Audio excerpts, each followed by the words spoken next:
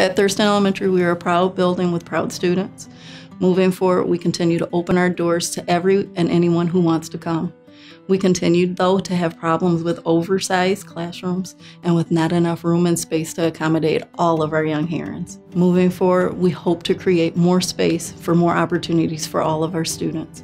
As our building begins to age and begins to crumble in some areas, we continue to see small things that are starting to go, such as our plumbing and sewage overflowing from the toilets within the hallway.